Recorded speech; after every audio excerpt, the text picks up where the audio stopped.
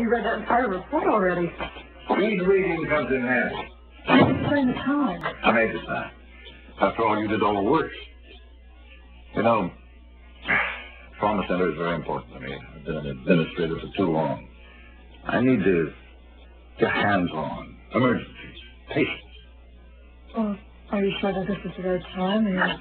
So what just happened with your family? Well, let me tell you, in half a century of medicine, I've learned to turn personal tragedy around. And the answer to that is work.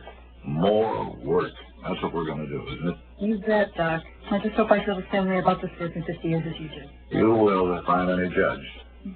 Well, take my word for it. He is a great judge of human nature. Oh, Marcus.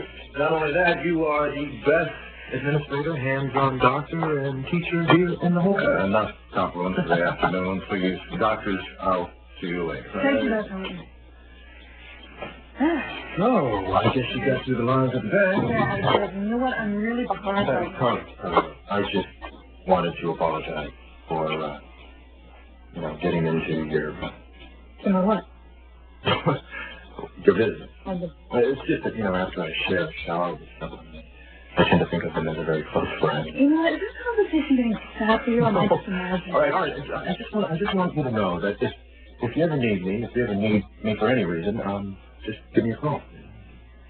Okay. I will. Okay. Thank you. All right. Thanks. All right. Charlie, are you in some kind of trouble?